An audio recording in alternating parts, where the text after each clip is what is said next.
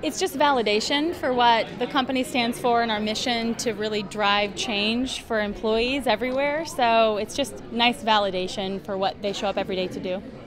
You know, choosing a partner and a vendor to actually drive cultural change, drive engagement change is a big decision for executives, CEOs, HR leaders. So winning a Stevie Award just helps validate and add that stamp of legitimacy and approval, just to make sure that people know that they're picking a partner that stands for something meaningful and something big. So